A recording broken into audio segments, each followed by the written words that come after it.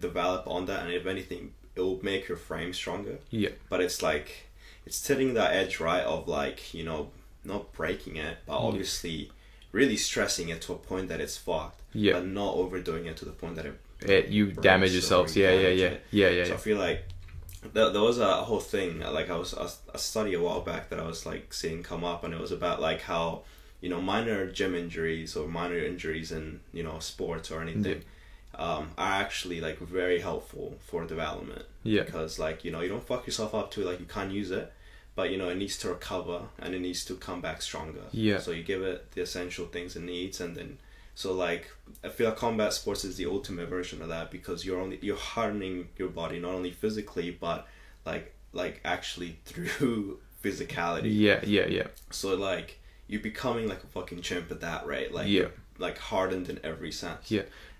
Back to that point that you just said, if you minor injuries actually make your body stronger, is fucking true, man. Because I twisted my ankle like 3 times, my right ankle, when I first started really training, like sparring and whatnot, right?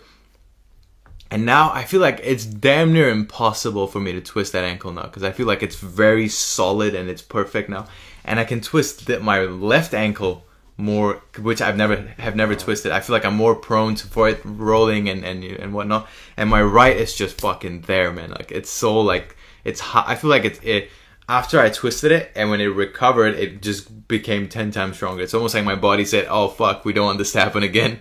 We gotta make it better." So that's how like once your body noticed that, it just started fucking coding for, you know, more calcium, more whatever. To go to that, more fucking muscle building. Yeah.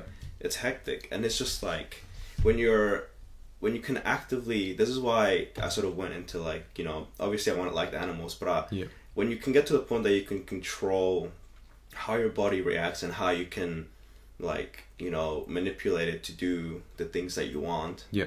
And you couple that with fighting and nutrition, you just become a machine. You become a machine in straight up sense. Yeah. Like